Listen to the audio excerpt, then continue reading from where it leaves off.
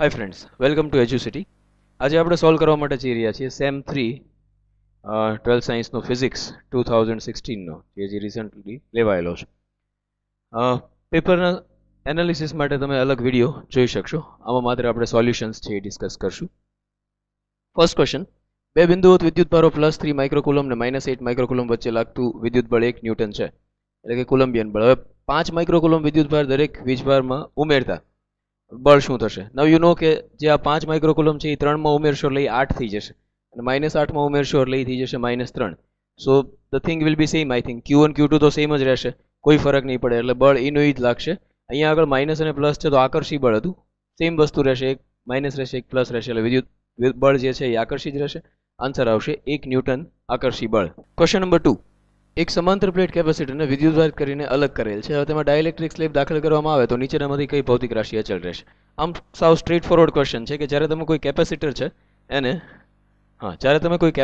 છે એને બેટરીથી અલગ કરી નાખો છો ત્યારે એના ઉપરનો વિદ્યુતભાર જે છે એ લોક થઈ જાય છે, કારણ કે બેટરી સાથે જોડાયેલો નથી, એટલે વિદ્યુતભારને જવા માટે કોઈ રસ્તો છે એ વધતો નથી.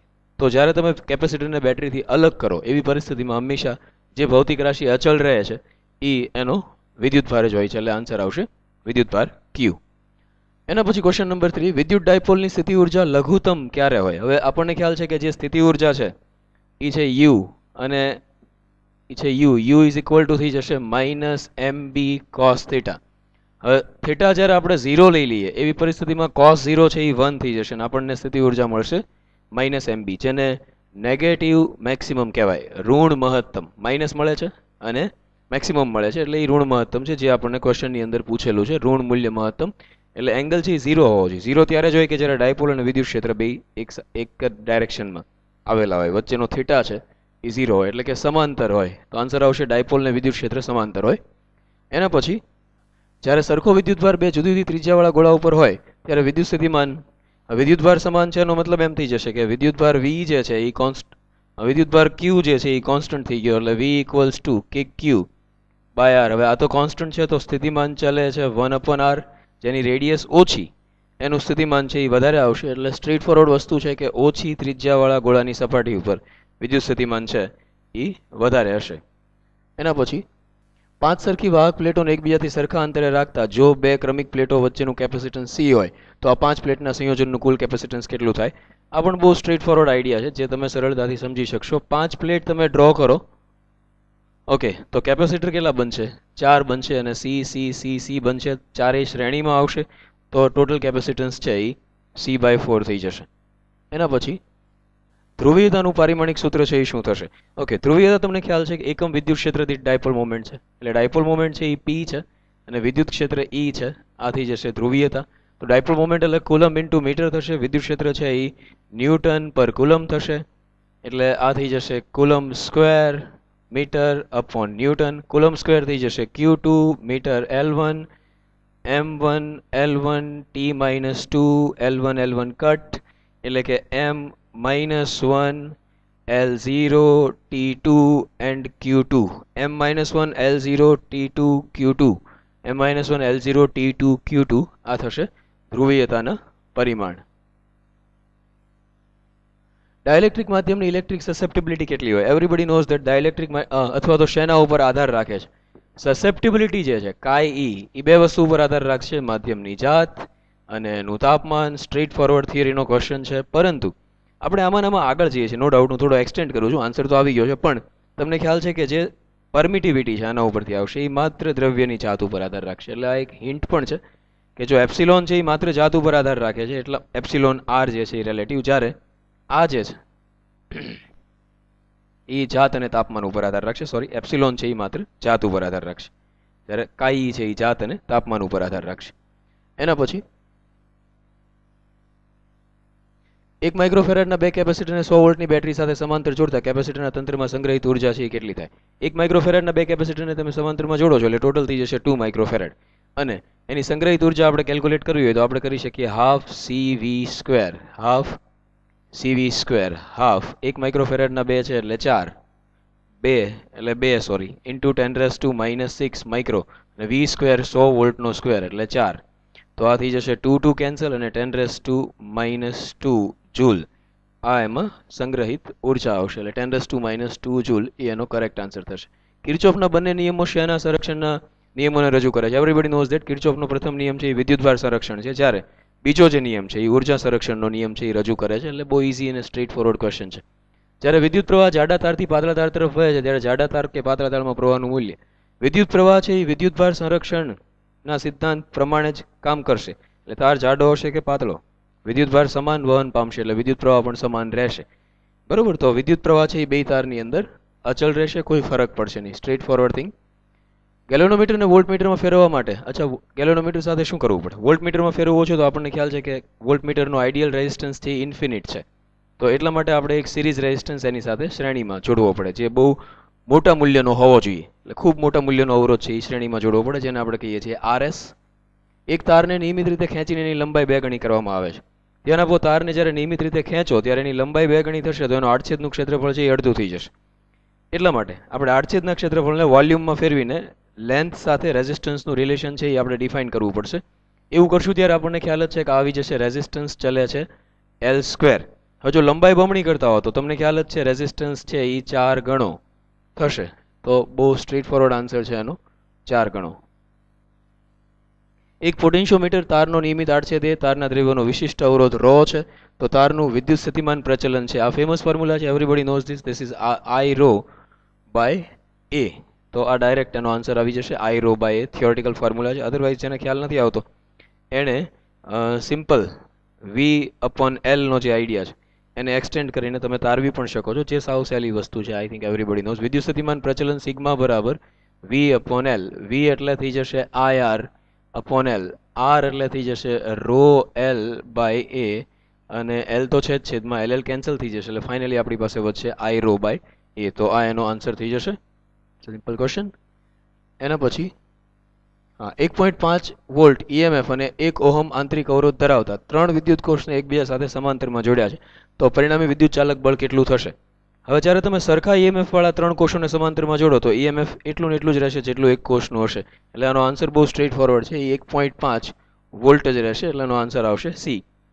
એના પછીનો ક્વેશ્ચન, 2 વોલ્ટ વિદ્યુત ચાલક બળ અને 1 ઓહમ આંતરિક અવરોધ વાળા 2 વીજ કોષોને 2 ઓહમ બાહ્ય અવરોધ સાથે શ્રેણીમાં જોડ્યા છે. જોડાણ કરતા બાહ્ય અવરોધમાં વધુ વપરાતો પાવર કેટલો થાય? એવરીબડી નોઝ કે વધુ વપરાતો પાવર I²R થી આપણે કેલ્ક્યુલેટ કરી શકશું. અહીંયા આગળ I² એટલે શું થશે? E/R+R. E જે છે એ 2 વોલ્ટના 2 શ્રેણીમાં જોડ્યા છે. આપણે માની લઈએ કે સહાયક જોડાણ હશે એટલે 4 વોલ્ટ થશે EMF, અને એનો આંતરિક અવરોધ 1 ઓહમ છે એટલે સિરીઝમાં થઈ જશે 2 ઓહમ, પ્લસ બાહ્ય અવરોધ છે એ 2 ઓહમ છે એટલે 2 + 2 4 થશે. એટલે 4/4 એટલે 1 એમ્પિયરનો પ્રવાહ આવશે, અને I²R તમે કરશો એટલે 1 નો સ્ક્વેર 1 અને 2 ઓહમનો રેઝિસ્ટન્સ છે એટલે 1 × 2 એટલે એ 2 વોટ એનો આન્સર છે એ આવવો જોઈએ, જે બહુ સીધો આન્સર છે. O કેન્દ્રવાળા XY સમતલમાં, ઓકે, આ ટેક્સ્ટ બુકનો ફેમસ પ્રોબ્લેમ છે. બધા જાણે છે કે આનું વલણ છે એ વિસ્તરવાનું હશે એટલે એની ત્રિજ્યા છે એમાં વધારો થશે. વર્તુળાકાર આકૃતિ છે એની ત્રિજ્યા છે એ વધશે, કારણ કે સામસામેના પ્રવાહો છે એકબીજાથી વિરુદ્ધ દિશામાં આવશે. વિરુદ્ધ દિશાના પ્રવાહો એકબીજાને અપાકર્ષશે, જેના કારણે ત્રિજ્યામાં વધારો થશે. નેક્સ્ટ ક્વેશ્ચન, જો ચુંબકીય ક્ષેત્રમાંથી પસાર થતા વિદ્યુતભારિત કણનો વેગ વધતો હોય તો વર્તુળાકાર પથની વક્રતા ત્રિજ્યા છે એનું શું થશે? આઈ થિંક આ બહુ સ્ટ્રેટ ફોરવર્ડ છે આપણી પાસે. સાયક્લોટ્રોનનું ફોર્મ્યુલા છે આપણી પાસે, યાદ કરો. R = mv/qb, એટલે R is proportional to v. જો વેગ છે એ વધે તો રેડિયસ છે એ પણ વધશે, એટલે એનો આન્સર આવશે ત્રિજ્યા છે એની વધશે. એના પછી એમ્પિયરનો નિયમ. હવે આ થોડું ઇન્ટરેસ્ટિંગ ક્વેશ્ચન છે. જો એમ્પિયરનો નિયમ એ ખાલી જગ્યાના નિયમની સંકલનના રૂપમાં માત્ર રજૂઆત છે. જે લોકો ઓલ્ડ સિલેબસ ભણાવતા આવે છે અથવા તો નોર્મલી જે લોકો ફિઝિક્સ છે એના વધારે ડિટેલમાં ટચમાં છે, એ લોકો જાણે છે કે એમ્પિયરનો નિયમ એ બાયો-સાવરના નિયમની સંકલનના રૂપમાં રજૂઆત છે. પણ ટેક્સ્ટ બુકની અંદર થોડી કોન્ટ્રાવર્સી છે, જે હું અહીંયા આગળ બતાવવા માંગુ છું, એટલે તમને લોકોને ખ્યાલ આવે કે શું નવી વસ્તુ છે જેનાથી આ લોકોનો આન્સર છે એ ઇન્ફ્લુઅન્સ કેવી રીતે થઈ શકે છે. મેઇન તકલીફ એ છે કે જે ક્વેશ્ચન પૂછો છે એના એક કરતાં વધારે જવાબો છે એ હોઈ શકે છે. ઓકે, ચેપ્ટર 4 ની જે ટેક્સ્ટ બુક છે એમાં એક સ્ટેટમેન્ટ એ લોકોએ લખેલું છે જેના ઉપરથી આ ક્વેશ્ચન બન્યો છે. એ છે એમ્પિયરનો નિયમ એ બાયો-સાવરના નિયમની અને વિદ્યુત ક્ષેત્ર માટે ગાઉસનો નિયમ અને કુલમ્બના નિયમની સંકલનના સ્વરૂપમાં માત્ર રજૂઆતો છે. એટલે તમે વિચાર કરો તો ટેક્સ્ટ બુક એવું કહે છે કે બાયો-સાવર્ટનો નિયમ, ગાઉસનો નિયમ અને કુલમ્બનો નિયમ ત્રણેયની સંકલનના સ્વરૂપમાં રજૂઆત છે. એટલે જ્યારે આપણે આ ક્વેશ્ચન છે એ સોલ્વ કરવા માટે જઈએ છીએ એવા સમયે આપણા મગજમાં એ હોવું જોઈએ કે અહીંયા કુલમ, બાયોસાવર્ડ અને ગાઉસ ત્રણેય આપેલા છે. તો એ પરિસ્થિતિમાં એનો આન્સર છે એ કયો સિલેક્ટ કરવો એ ઇન્ટરેસ્ટિંગ છે. નો ડાઉટ બોર્ડ છે એ બાયોસાવર્ડ છે એ સિલેક્ટ કરી શકે છે, પણ એ ચેલેન્જ થઈ શકે એવી વસ્તુ છે, કારણ કે ત્રણેય ઓપ્શન અહીંયા અવેલેબલ છે ને ટેક્સ્ટ બુકની જે લાઇન છે એમ બતાવે છે કે બાયોસાવર્ડ, કુલમ અને ગાઉસ ત્રણેયના નિયમની સંકલનના સ્વરૂપમાં રજૂઆત છે, અને લોજિકલી એ સાચું પણ છે. એટલા માટે મેક્સવેલ સિવાય મેક્સવેલ વિશે પણ એ પેરેગ્રાફમાં લખેલું જ છે, તમને ખ્યાલ જ છે, તમે જોશો તો ખ્યાલ આવશે વધારે ડિટેલમાં. પણ 100% કરેક્ટ આન્સર બાયોસાવર હોઈ શકે, પરંતુ બોર્ડે આઈ થિંક આ ત્રણેય છે, મારા અભિપ્રાય પ્રમાણે, પર્સનલ અભિપ્રાય પ્રમાણે આ ત્રણેય છે એ સાચા રાખવા જોઈએ, તો વિદ્યાર્થી છે અને પરફેક્ટ ન્યાય થયો કહેવાય. એના પછી આદર્શ એમીટરનો અવરોધ છે એ 0 હોવો જોઈએ. એવરીબડી નોઝ કે એમીટર છે એ આઈડિયલ હોય તો એમાંથી મેક્સિમમ પ્રવાહ છે એ પસાર થઈ જવો જોઈએ, અને શન્ટમાંથી, અને શન્ટ એટલો નાનો હોવો જોઈએ કે જેને કારણે ટોટલ રેઝિસ્ટન્સ છે એ ખૂબ ઓછો હોય, આદર્શ રીતે 0 હોય. ગેલેનોમીટરના ગૂંચળાની અક્ષ પર નરમ લોખંડનો નાનો નળાકાર શા માટે રાખવામાં આવે છે? આપણને ખ્યાલ છે ગેલેનોમીટરના ગૂંચળા ઉપર ટોર્ક એક સરખું જળવાઈ રહે એ માટે કોઈને કોઈ ચુંબકીય ક્ષેત્ર રેખા એ લૂપને લંબ હોય એવું જરૂરી છે, અથવા લૂપના ક્ષેત્રફળને સમાંતરમાં હોય એ જરૂરી છે. એને કારણે વચ્ચે નળાકાર રાખવાથી આપણને ત્રિજ્યાવર્તી રેડિયલ મેગ્નેટિક ફિલ્ડ મળે છે, જે ટોર્ક છે એ આખા ભ્રમણ દરમિયાન એક સરખું જાળવી રાખે છે. એટલા માટે નળાકાર રાખવાથી ત્રિજ્યાવર્તી સમાન ચુંબકીય ક્ષેત્ર છે એ ઉત્પન્ન થવાથી ટોર્ક છે એ નિયમિત જળવાઈ રહે છે. એક અતિ લાંબા સોલેનોઇડમાં 1 સેન્ટીમીટર દીઠ 100 આંટા છે.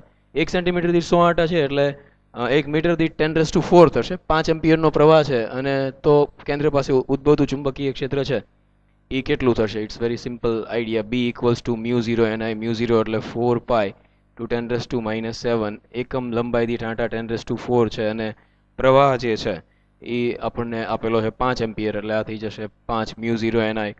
તો 5 ચોકું 20 થશે, એટલે 20 પાઈ ઇન્ટુ 10⁻³ થશે, એટલે 2 પાઈ ઇન્ટુ 10⁻² ટેસ્લા આ જવાબ આવશે. તો આ સ્ટ્રેટ ફોરવર્ડ પ્રોબ્લેમ થઈ છે. 2 પાઈ ઇન્ટુ 10⁻². 1 એમ્પિયર પ્રવાહ ક્ષમતાવાળા એમીટરનો અવરોધ 9 ઓહમ છે, તેની પ્રવાહ ક્ષમતા 10 એમ્પિયર કરવી છે.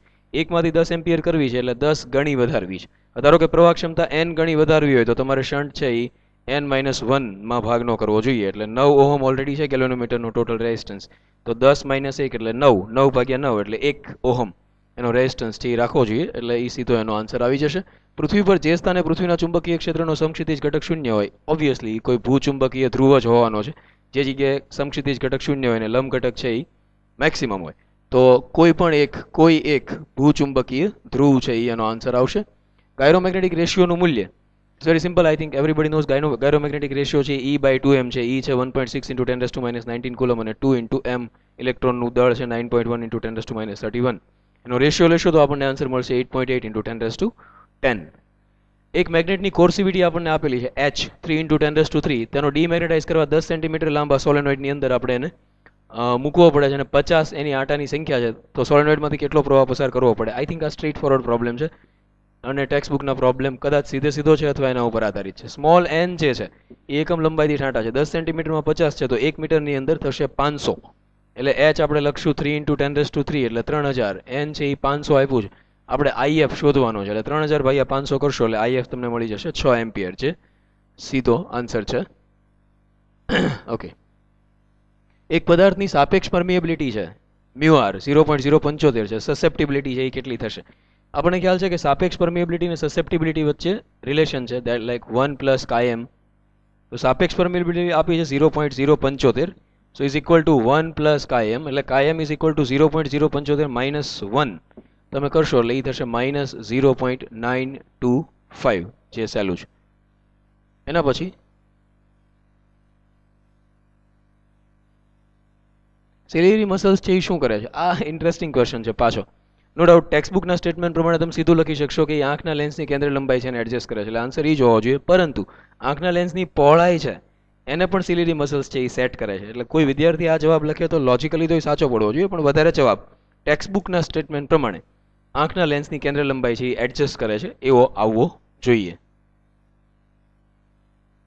વાદળ સફેદ દેખાય છે એનું કારણ શું છે? આ પાછો કોન્ટ્રોવર્શિયલ ક્વેશ્ચન છે. ઇનિશિયલ જે ટેક્સ્ટ બુકની એડિશન હતી ડિફ્યુઝ પરાવર્તનવાળી, એમાં ડિફ્યુઝ સફેદ પ્રકાશનું ડિફ્યુઝ પરાવર્તન એવું લખેલું હતું, પણ સરસ આ વખતે એ લોકોએ ઓપ્શન પણ આપ્યો છે સફેદ પ્રકાશનું ડિફ્યુઝ પ્રકીર્ણન, એટલે આ આન્સર ટીક કરેલો છે જે નહીં આવે. આવશે સફેદ પ્રકાશનું ડિફ્યુઝ પ્રકીર્ણન.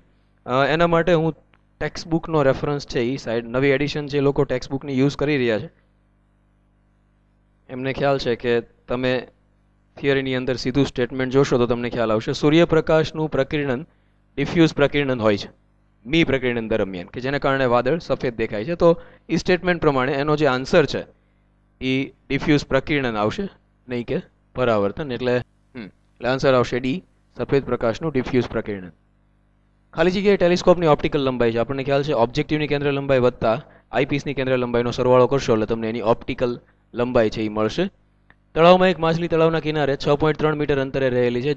હવે જો તે કિનારા પરના એક ઝાડને જસ્ટ જોઈ શકતી હોય તો તેની તળાવમાં ઊંડાઈ છે એ કેટલી હશે? આ બહુ સ્ટ્રેટ ફોરવર્ડ ક્વેશ્ચન છે.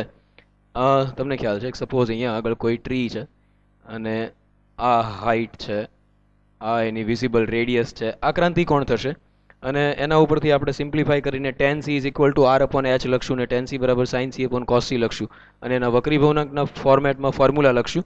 અલ્ટિમેટલી આપણને ફોર્મ્યુલા આવું મળશે કે h is equal to r under root of n square minus 1. n છે એ 1.33 આવેલો છે, r છે એ 6.3 આપેલો છે. વેલ્યુ આપણે મૂકશું એટલે આપણને જે હાઇટ છે અથવા એની ડેપ્થ છે એ 5.52 મળશે, જે બહુ સ્ટ્રેટ ફોરવર્ડ આન્સર છે.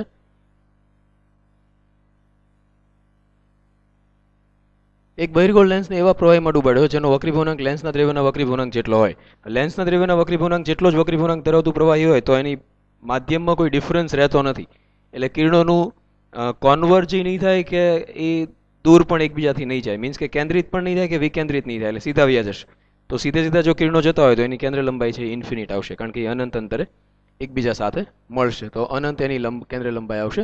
ફોટોઇલેક્ટ્રિક અસરમાં ઉત્સર્જાયેલા ઇલેક્ટ્રોનનો વેગ, ફોટોસંવેદી સપાટીના ગુણધર્મો અને હવે વેગ પૂછો છે એટલે કાઇનેટિક એનર્જી આવશે. ગતિ ઉર્જા ઇલેક્ટ્રોનની શેના ઉપર આધાર રાખે? તીવ્રતા ઉપર તો આધાર રાખતી નથી, તો માત્ર શેના ઉપર આધાર રાખશે? આવૃત્તિ ઉપર. આવૃત્તિ અને તરંગ લંબાઈ બે ઉપર આધાર રાખે, પણ તરંગ લંબાઈનો ઓપ્શન આપણી પાસે છે નહીં, એટલે આપાત પ્રકાશની આવૃત્તિ ઉપર આધાર રાખશે, એનો આન્સર આવશે. એક કણના સ્થાનની અનિશ્ચિતતા દ બ્રોગલી તરંગ લંબાઈ જેટલી છે તો વેગમાનની અનિશ્ચિતતા કેટલી થશે? આઈ થિંક આ ટેક્સ્ટ બુકનો સ્ટ્રેટ ફોરવર્ડ ક્વેશ્ચન છે, બધાને આવડવું જોઈએ. સ્થાનની અનિશ્ચિતતા, ઓકે, વેગમાનની અનિશ્ચિતતા ગુણ્યા સ્થાનની અનિશ્ચિતતા એના બરાબર h કટ થશે. તો સ્થાનની અનિશ્ચિતતા છે એની તરંગ લંબાઈ જેટલી છે, યસ. તો વેગમાનની અનિશ્ચિતતા છે એ કેટલી થશે? વેગમાનની અનિશ્ચિતતા ઇન્ટુ તરંગ લંબાઈને છેદમાં લઈ જાઓ એટલે આવશે h કટ અપોન લેમડા. તો વેગમાનની અનિશ્ચિતતા થઈ જશે h કટ અપોન લેમડા, જે એનો આન્સર થઈ ગયો. સિમ્પલ. નેક્સ્ટ ક્વેશ્ચન, ફોટોનનું સ્થિર દળ કેટલું છે? બહુ જાણીતી વસ્તુ છે, ફોટોનનું સ્થિર દળ છે એ 0 છે. જો ઇલેક્ટ્રોનનું વેગમાન 5200 એંગસ્ટ્રોમ તરંગ લંબાઈને અનુરૂપ ફોટોનના વેગમાન જેટલું જોઈતું હોય તો ઇલેક્ટ્રોનનો વેગ છે એ આપણે કેટલો રાખવો જોઈએ? અચ્છા, ઇલેક્ટ્રોનનું વેગમાન એટલે ઇલેક્ટ્રોનનું mv એ આપણે જોઈએ છે એ તરંગ લંબાઈને અનુરૂપ ફોટોનના વેગમાન જેટલું જોઈતું હોય તો ઇલેક્ટ્રોનનો વેગ છે એ કેટલો રાખવો જોઈએ? ઓકે, એને આ રીતે જોઈએ. જો ઇલેક્ટ્રોનનું વેગમાન છે એ છે mv અને ફોટોનનું વેગમાન, અથવા તમે એને ગણી લો h upon lambda. Okay, so v is equal to h upon m lambda. h ની વેલ્યુ તમને ખ્યાલ છે, ઇલેક્ટ્રોનનું દળ ખ્યાલ છે અને લેમડા તમને આપેલી છે સમથિંગ 5200 એંગસ્ટ્રોમ. વેલ્યુ આપણે મૂકશું એટલે આપણને મળશે 1.4 ઇન્ટુ 10⁻3. તો આ ઇલેક્ટ્રોનનો વેગ રાખશું તો આપણને એક્ઝેક્ટલી એટલા ફોટોનના વેગમાન જેટલો જ તે ઇલેક્ટ્રોનનું વેગમાન મળશે. હા, સમાન દળ ને સમાન વિદ્યુતભાર ધરાવતા બે ગણોચાર એકબીજાથી અમુક અંતરે રહેલા હોય ત્યારે તેમની વચ્ચે લાગતું અપાકર્ષી વિદ્યુતબળ તેમનામાંથી એકના વજન જેટલું હોય તો એમની વચ્ચેનું અંતર છે એ કેટલું હોવું જોઈએ? આ સ્ટ્રેટ ફોરવર્ડ ટેક્સ્ટ બુકનો ક્વેશ્ચન થઈ જશે. એ છે એમની વચ્ચેનું જે બળ છે એ થઈ જશે kq² upon r² is equal to mg. All the things are given. q આપ્યો છે 1.6 ઇન્ટુ 10⁻19, k તમને ખ્યાલ છે 9 ગુણ્યા 10⁹. માસ છે એ પ્રોટોન છે એટલે 1.67 ઇન્ટુ 10⁻27 g આપી દીધો છે 10. r ને તમે સૂત્રનો કરતા બનાવશો એટલે તમને આન્સર મળશે 0.12 મીટર. એટલે આ સ્ટ્રેટ ફોરવર્ડ પ્રોબ્લેમ થઈ જશે. 4 ગુણ્યા 10⁻6 સેન્ટીમીટર જેટલી ડાયપોલ મોમેન્ટ ધરાવતા એક વિદ્યુત ડાયપોલ 5 ગુણ્યા 10³ ન્યૂટન પર કુલમના સમાન વિદ્યુત ક્ષેત્રમાં ક્ષેત્ર સાથે 30 ડિગ્રીના કોણ બનાવતી દિશામાં ગોઠવાય તો એના પર લાગતા ટોર્કનું મૂલ્ય શોધો. નાઉ it's a simple again, it's a torque which is equal to p e sin theta. Dipole moment આપેલી છે, ક્ષેત્ર આપેલું છે, થીટા આપેલો છે 30 ડિગ્રી. બધાની વેલ્યુ તમે સબસ્ટિટ્યુટ કરશો એટલે તમને આન્સર મળશે 10⁻2 ન્યૂટન ઇન્ટુ મીટર.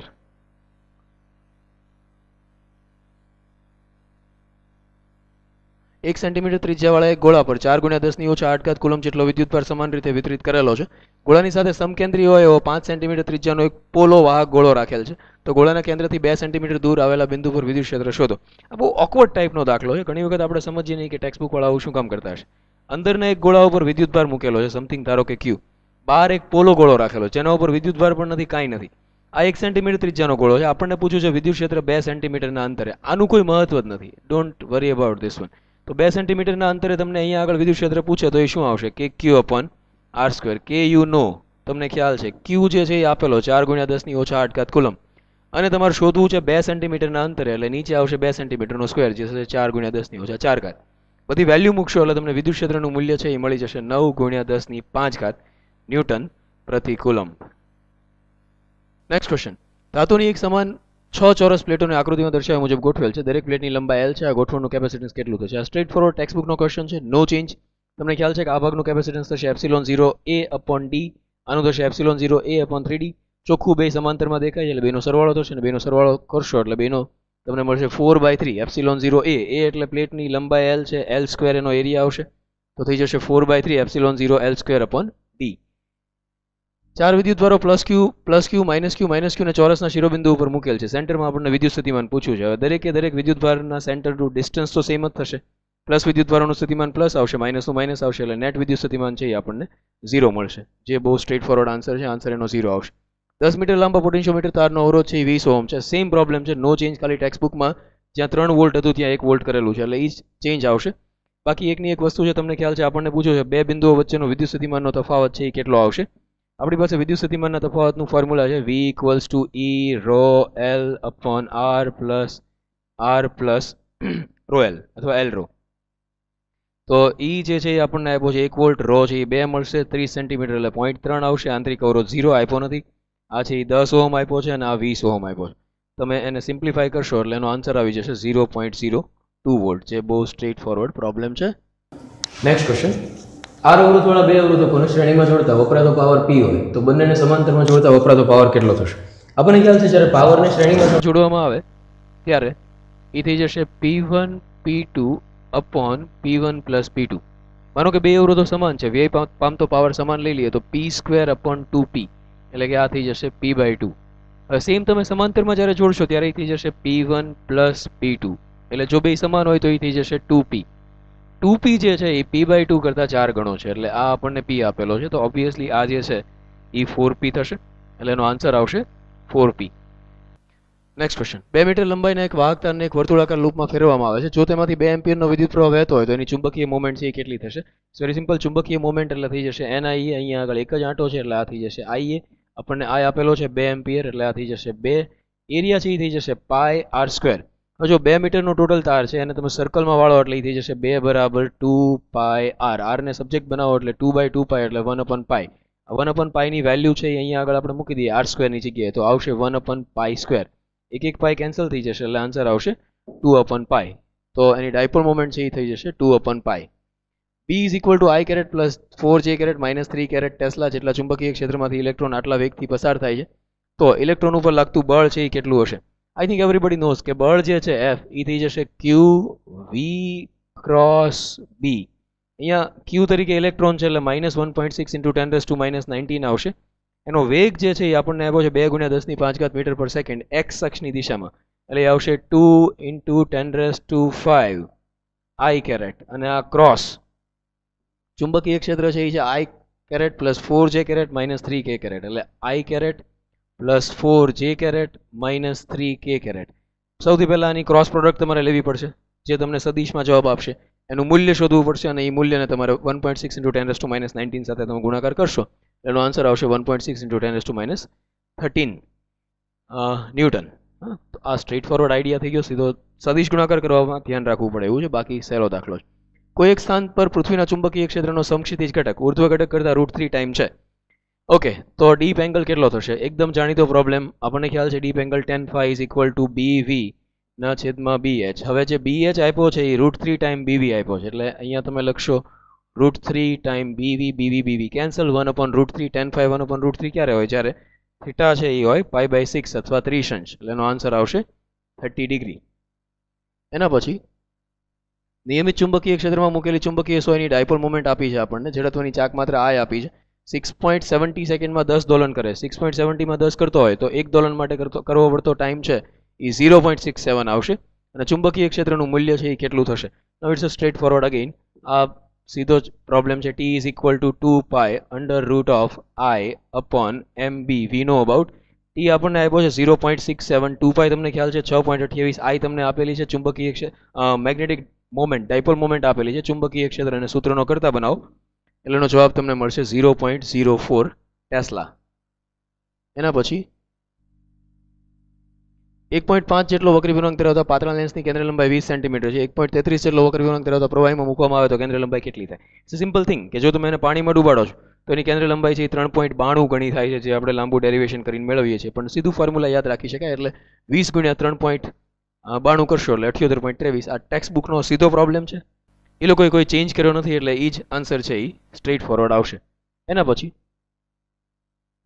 એક બહિર્ગોળ અરીસા વડે મળતું વસ્તુનું પ્રતિબિંબ વસ્તુ કરતાં n ગણું નાનું છે. જો અરીસાની કેન્દ્ર લંબાઈ f હોય તો વસ્તુ અંતર કેટલું થશે? આ પણ ટેક્સ્ટ બુકનો ડાયરેક્ટ પ્રોબ્લેમ છે. તમને ખ્યાલ છે કે બહિર્ગોળ અરીસા માટે મોટવણીની જે ફોર્મ્યુલા છે m એ છે f upon f minus u. હવે બહિર્ગોળ અરીસાનું આભાસી પ્રતિબિંબ જ હોય, આભાસી પ્રતિબિંબ ચત્તું હોય એટલે મોટવણી ધન હોય, n ગણું નાનું છે એટલે એ શું થઈ જશે? 1 upon n, that is equal to f upon f minus u. તમને ખ્યાલ છે બહિર્ગોળ અરીસા માટે કેન્દ્ર લંબાઈ ધન આવશે. ક્રોસ કરો એટલે આ થઈ જશે f minus u is equal to nf, એટલે આવશે minus u is equal to nf minus f, એટલે u is equal to minus f common લઈ લો એટલે n minus 1. તો આ થઈ ગયું વસ્તુ અંતર, એટલે f into n minus 1 એ એનો આન્સર આવશે. એક ધાતુ પર 2 ઇલેક્ટ્રોન વોલ્ટ અને 10 ઇલેક્ટ્રોન વોલ્ટ ગતિ ઉર્જા ધરાવતા ફોટોન્સને વારાફરતી આપાત કરવામાં આવે છે. વર્ક ફંક્શન 1 ઇલેક્ટ્રોન વોલ્ટ હોય તો ધાતુમાંથી ઉત્સર્જિત થતા ઇલેક્ટ્રોનની મહત્તમ ઝડપનો ગુણોત્તર કેટલો થશે? This again very simple kind of question. આપણને ખ્યાલ છે v1 square upon v2 square, એકચ્યુઅલમાં kmax અથવા half mv square max is equal to hf minus hf0. તો તમે સામે મૂકશો તો પહેલી વખત જ્યારે તમે આપાત કરો છો ત્યારે 2 ઇલેક્ટ્રોન વોલ્ટ આપાત કરો છો. 1 ઇલેક્ટ્રોન વોલ્ટ વર્ક ફંક્શન છે એટલે 2 માઇનસ 1 એટલે 1 વધશે, અને બીજી વખત 10 માઇનસ 1 એટલે 9 વધશે. તો આપણને જે ગુણોત્તર સામે મળશે એ આવશે 1/9. એનું સ્ક્વેર રૂટ કાઢશો એટલે તમને મળશે 1/3. તો એનો આન્સર આવશે 1/3. ન્યુક્લિયસની ત્રિજ્યા 10⁻15 મીટર લ્યો. ન્યુક્લિયસમાં જો ઇલેક્ટ્રોન હોવાની ધારણા કરીએ તો ઇલેક્ટ્રોનની ઉર્જા કેટલા MeV થાય? હવે આ સીધું છે, જો ઇલેક્ટ્રોન છે ન્યુક્લિયસની અંદર આવેલો હોય તો એના સ્થાનની અનિશ્ચિતતા ન્યુક્લિયસના વ્યાસ જેટલી થાય, એટલે કે ત્રિજ્યા કરતાં ડબલ થશે. તો સ્થાનની અનિશ્ચિતતા થાય 2 × 10⁻15 ઘાત. આપણી પાસે ફોર્મ્યુલા છે delta x delta P that equals to h cut અથવા h/2π. એટલે આના ઉપરથી શું થશે? તમે સ્થાનની અનિશ્ચિતતા છે ડેલ્ટા એક્સ એ મૂકી દેશો 2 × 10⁻5. ડેલ્ટા પી તમને ખ્યાલ છે h/2π થઈ જશે. આની જે વેલ્યુ છે એને નીચે લઈ જાઓ. h/2π તો બહુ જાણીતું છે, h છે, વેલ્યુ તમને ખ્યાલ છે 2π ખ્યાલ છે 1.05 × 10⁻34 જેવું આવશે. એને ભાગ્યા 2 × 10⁻5 કરો એટલે ડેલ્ટા પી તમને વેગમાન મળી જશે. અને એ વેગમાનનો યુઝ કરીને ગતિ ઉર્જાનું ફોર્મ્યુલા લખી નાખો p²/2m. આ p² તરીકે અહીંયા જે p મળ્યું હોય એની જ વેલ્યુ મૂકો. m એટલે ઇલેક્ટ્રોનનો દળ 9.1 × 10⁻31. એની તમે વેલ્યુ મૂકશો એટલે તમને ગતિ ઉર્જા છે એ 9.55 × 10⁻³ MeV. હા, છેલ્લે તમને જે ગતિ ઉર્જા મળશે એ જૂલમાં મળશે, એટલે તમારે એને ઇલેક્ટ્રોન વોલ્ટમાં કન્વર્ટ કરવા માટે 1.6 × 10⁻19 વડે ભાગવું પડશે. એના પછી એક અનંત નેટવર્કમાં આકૃતિમાં દર્શાવ્યા પ્રમાણે C મૂલ્યના કેપેસિટરો જોડ્યા છે. A અને B બિંદુઓ વચ્ચે સમતુલ્ય કેપેસિટન્સ શોધો. સ્વઅધ્યયન પોથીનો સ્ટ્રેટ ફોરવર્ડ ક્વેશ્ચન છે. આપણને ખ્યાલ છે કે આપણે અહીંયા આગળ એક વધારાનું લૂપ છે એ કનેક્ટ કરી દઈએ, ધારો કે આ રીતે કેપેસિટરનું સેમ જેવું પાછળ છે એવું જ, અને આ આખા લૂપનો કેપેસિટન્સ છે એ આપણે ધારી લઈએ x. તો તમે જોઈ શકશો કે આ C અને આ x છે એ સમાંતરમાં આવી જશે અને એ ઓલા C સાથે શ્રેણીમાં આવશે, એટલે આ થઈ જશે C પ્લસ x, અને આ C સાથે શ્રેણીમાં આવશે. તો ટોટલ કેપેસિટન્સ આપણે શોધવા માટે જઈએ તો એ થઈ જશે C × C plus x upon C plus x, અને ટોટલ કેપેસિટન્સ પણ x જ રહેશે. જો આને આપણે સિમ્પ્લિફાય કરશું એટલે આપણને દ્વિઘાત સમીકરણ મળશે. એ દ્વિઘાત સમીકરણને આપણે સોલ્વ કરશું એટલે આપણને આન્સર છે એ ફાઇનલી મળી જશે √5 - 1 C/2. તો આ સ્ટ્રેટ ફોરવર્ડ ટેક્સ્ટ બુકનો જે પ્રોબ્લેમ છે જેમાં 3 કેપેસિટર આપેલા હોય એના ઉપર જ આધારિત SLBનો ક્વેશ્ચન છે, જેનો આન્સર છે EC આવશે અહીંયા આગળ √5 - 1 C/2. જ્યારે બે અવરોધોને વોલ્ટેજ V સાથે એક પછી એક જોડવામાં આવે ત્યારે પાવર અનુક્રમે P1 અને P2 મળે છે ઇન્ડિવિજ્યુઅલી. ઓકે, હવે જ્યારે તેઓને શ્રેણીમાં જોડવામાં આવે ત્યારે તેઓને એકબીજાને સમાંતરમાં જોડવામાં આવે. શ્રેણીમાં તમે જોડશો ત્યારે પાવર થઈ જશે P1 P2 / P1 + P2. આપણને ખ્યાલ છે P1 P2 / P1 + P2 એવા બે ઓપ્શન છે. સમાંતરમાં જોડો ત્યારે P1 + P2 થશે. અને જ્યારે બેનો ગુણાકાર કરશો તો ઓબ્વિયસલી P1 ઇન્ટુ P2 વધશે, કારણ કે બેનો ગુણાકાર કરશો એટલે P1 પ્લસ P2 છે એ કેન્સલ થઈ જશે. આ ફેમસ પ્રોબ્લેમ છે, ઇઝીલી તમને ગણ્યા વગર પણ આવડશે. એક નિયમિત આડછેદવાળા તાર વડે એક વર્તુળ બનાવવામાં આવે છે. આ વર્તુળ પરિઘના કોઈ પણ બે બિંદુઓ વચ્ચે બેટરી જોડવામાં આવે. આ દાખલો કેવી રીતે 3 માર્કમાં પૂછ્યો એ આપણને સમજાય નહીં, પણ બધાને ખ્યાલ હોવો જોઈએ કે કોઈ સર્કલ બનાવવામાં આવે અને એના બે બિંદુ વચ્ચે બેટરી જોડવામાં આવે તો હંમેશા એને સેન્ટર ઉપર ચુંબકીય ક્ષેત્ર છે એ 0 જ મળે. તો આ કોઈ ટફ પ્રોબ્લેમ નથી, તમને ખ્યાલ હોવો જોઈએ કે એના સેન્ટર ઉપર જે ચુંબકીય ક્ષેત્ર છે એ 0 મળશે. એક પેરામેગ્નેટિક ક્ષાર છે 2 × 10⁻²4 પરમાણુ ડાયપોલ્સ એમાં આવેલી છે. દરેકની ડાયપોલ મોમેન્ટ છે 1.5 × 10⁻³ છે. આ ક્ષારના નમૂનાને 0.84 ટેસ્લાવાળા નિયમિત ચુંબકીય ક્ષેત્રમાં મૂકીને 4.2 કેલ્વિન તાપમાન સુધી ઠંડો કરવામાં આવે છે. આ સ્થિતિમાં સંતૃપ્ત મેગ્નેટાઇઝેશન છે એ 30% મળે છે. ઓકે, અહીંયા આગળ ચેન્જ કરેલું છે એટલે આ તમને ખ્યાલ આવવો જોઈએ કે જે ટોટલ ડાયપોલ મોમેન્ટ આપણે ત્યાં શોધતા હતા એ 3000 સુધી બધું ઓકે છે. આઈ થિંક બધી વસ્તુઓ સેમ જ રહેશે. 1.5 × 2 કરશો એટલે 3 આવશે અને -23 -24 એટલે 30, ટોટલી 30 આવશે. જે પહેલી ડાયપોલ મોમેન્ટ છે એ M1. હવે જો એમ આપણને મળે છે મેક્સિમમ એ 30 આવે છે, પણ સંતૃપ્ત મેગ્નેટાઇઝેશન આપણને 30% જ મળે છે એટલે આપણે 30% આવશે એટલે 30 × 0.3 કરવું પડશે અગેન, એટલે ટોટલ 30 × 0.3 કરશો એટલે એ આપણને મળશે 9. તો ઇનિશિયલ ડાયપોલ મોમેન્ટ M1 એ આપણને મળી જશે 9 Ampere/m². હવે આપણને ખ્યાલ છે કે જે ડાયપોલ મોમેન્ટ છે એ સમચલનમાં છે B ના અને ટેમ્પરેચરના વ્યસ્ત ચલનમાં છે, એટલે M1/m2 that equals to B1/B2 into T2/T1. તો M1 આપણને ઓલરેડી મળેલી છે 9, M2 આપણે શોધવાની છે. ચુંબકીય ક્ષેત્રો બે આપણને અલગ અલગ આપેલા છે. આપણને આપ્યું 0.84 અને 0.98. ઓકે, તો 0.84 છે એ B1 છે અને 0.98 છે એ B2 છે, ગુણ્યા બે ટેમ્પરેચર પણ આપણને આપેલા છે. બીજું જે ટેમ્પરેચર છે T2 એ છે 2.8 અને પ્રારંભિક ટેમ્પરેચર છે એ છે 4.2. ઓકે, તો આ છે 2.8 અને આ છે 4.2. ઓકે, આ 0 નીકળી જશે, પોઈન્ટ છે એ. ઓકે, 4.2 અને 2.8 નો પોઈન્ટ પણ આપણે કાઢી નાખીએ. 42 ગુણ્યા 2 કરશું એટલે એ થઈ જશે 84 અને ઓકે 28 અહીંયા કરી નાખીએ આપણે 98 છે એટલે આ થઈ જશે 49. M2 ને સૂત્રનો કરતા બનાવીએ એટલે આ થઈ જશે M2 બરાબર 9 ગુણ્યા 49 ભાગ્યા આ આવી જશે 28. 9 ગુણ્યા 49 ભાગ્યા 28 આપણે કરશું તો 7 7 49, 7 ચોખ્ખું 28 થઈ જશે. 9 + 63 થશે અને 63 ભાગ્યા 4 થશે એટલે સમથિંગ 15 કંઈક આવવું જોઈએ, એટલે 15.74 એ એનો આન્સર આવશે. અહીંયા ટીક કરેલો છે 7.87 પણ એનો આન્સર આવશે 15.74. તો એમ નાનો એવો ચેન્જ ટેક્સ્ટબુકના પ્રોબ્લેમમાં કરેલો છે. ટેક્સ્ટબુકમાં અહીંયા 15% છે જેમાં 30% કર્યું છે, જેને કારણે આ ડિફરન્સ છે અહીંયા આગળ બને છે. એના પછી એક પ્રિઝમના માધ્યમનો વક્રી ગુણાંક છે 1.5 છે, ડેલ્ટા M બરાબર એ છે. આ પ્રિઝમનો પ્રિઝમ કોણ છે એ કેટલો હોય? આ બહુ એકદમ જ ફેમસ પ્રોબ્લેમ છે, આપણને ખ્યાલ છે. તમને ખ્યાલ છે n = sin A plus delta m/2 upon sin A/2 થશે. હવે a અને ડેલ્ટા m સેમ હોય તો આપણે ડેલ્ટા m ની જગ્યાએ a મૂકી દઈએ એટલે આ થઈ જશે sin 2A/2 એટલે આ થઈ જશે sin A upon sin A/2. sin A ને આપણે ફોર્મ્યુલા મૂકી દઈએ 2 cos A/2 sin A/2, 2 sin θ cos θ upon sin A/2 already છે. sin A/2 કેન્સલ થઈ જશે. અહીંયા વક્રી ગુણાંક 1.5 આપ્યો છે, ભાગ્યા 2 કરશું એટલે 0.75 બરાબર cos A/2. હવે cos A/2 તમે નેચરલ સાઇન જોઈને એને cosમાં કન્વર્ટ કરશો એટલે A/2 તમને છે 41 ડિગ્રી અને સમથિંગ મળશે. બેને સામે લઈ જશો એટલે એ આવી જશે 82.8 ડિગ્રી.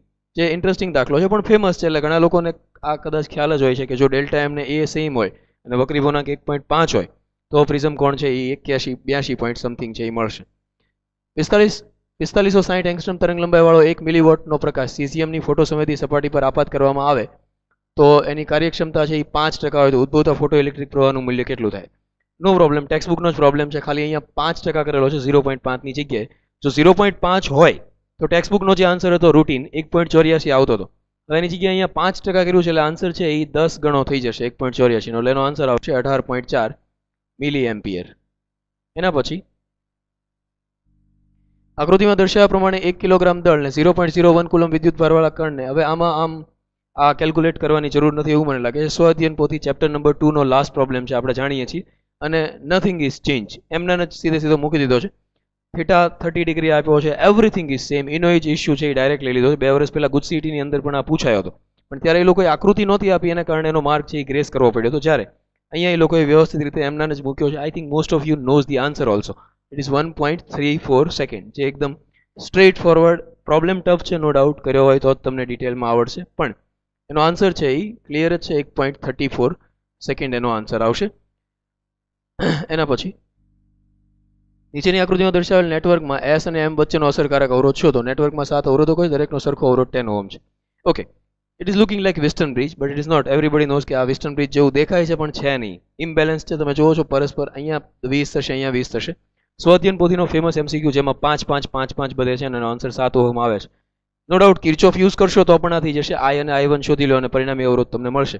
પણ બેસ્ટ વે એ છે કે સ્વઅધ્યયન પોથીમાં જ્યારે 5 5 છે તો આન્સર 7 આવે છે. એટલે આને સિમ્પ્લિફાઈ કરશો, 10 ખાલી રેઝિસ્ટન્સ ડબલ કરેલો છે, તો એનો આન્સર છે એ 14 ઓહમ થવાનો છે.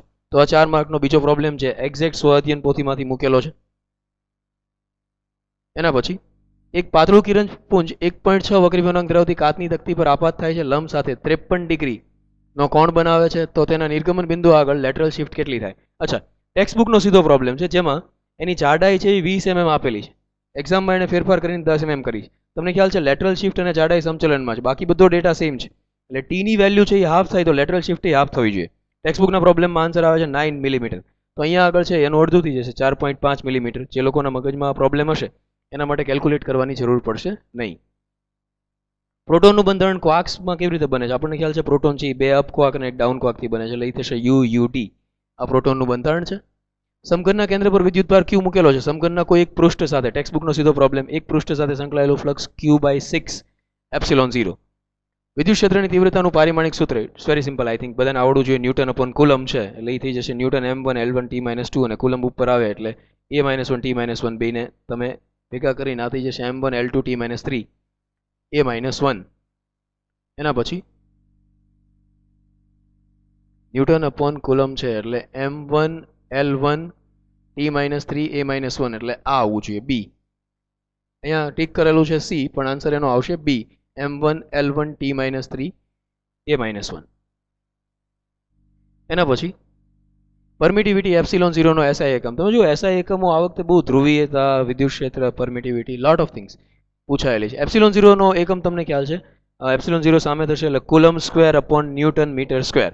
તો આ થઈ જાય coulomb square upon newton metre square, જે ફેમસ છે. એક સાબુના પરપોટા ઉપર વિદ્યુતભાર તમે નાખશો તો ઓબ્વિયસલી એની અપાકર્ષણને કારણે એની ત્રિજ્યામાં વધારો થશે. સ્ટ્રેટ ફોરવર્ડ SLB નો ક્વેશ્ચન છે. ઓકે ફ્રેન્ડ્સ, તો આ હતું 2016નું ફિઝિક્સનું પેપર.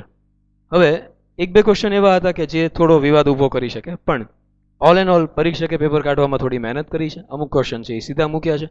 છેલ્લા 2012-13 સેમેસ્ટર સિસ્ટમ આવી ત્યારથી તમે ગણી શકો તો આ થોડો ઓફ બીટ પેપર હતો. અત્યાર સુધી ટેક્સ્ટબુકનું વર્ચસ્વ પેપરમાં વધારે રહેતું હતું, જ્યારે આ પેપરમાં SLB પ્લસ થોડા ઘણા બહારના પ્રશ્નોનું વર્ચસ્વ પણ છે. પણ all and all balance paper હતો. ઇન્ટેલેક્ચ્યુઅલ વિદ્યાર્થીઓને ફાયદો થાય એવું છે, અને જે વિદ્યાર્થીઓએ સીધા પ્રોબ્લેમના આન્સર પાકા કર્યા હોય એના માટે થોડી તકલીફ છે એ ઊભી થઈ શકે. Okay, by, C you.